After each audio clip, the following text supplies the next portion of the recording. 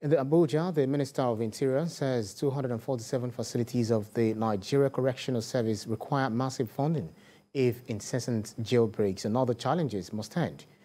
Rauf Aregbesola spoke at the Budget Defense with the House Committee on Reformatory Institutions. National Assembly correspondent Jackie Adisa reports.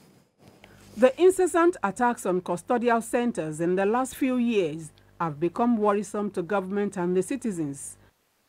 This budget defense meeting between members of the House Committee on Reformatory Institutions and the Ministry of Interior is to brainstorm on how best to better reposition the service.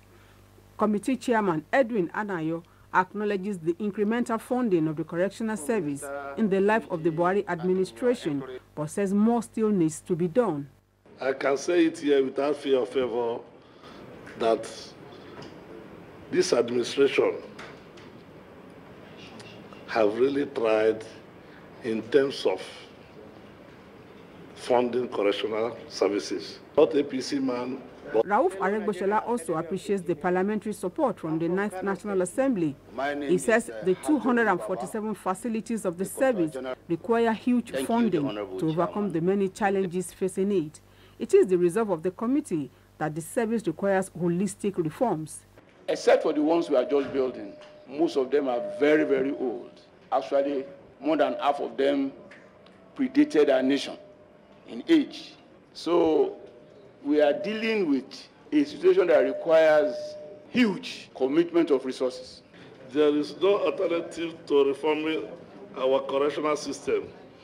The dynamics of this century demands it.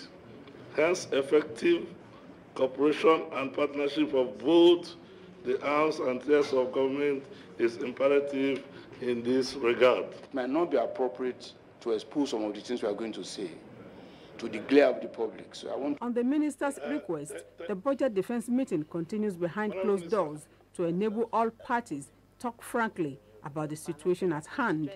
Jackie Adisa, TVC News, Abuja.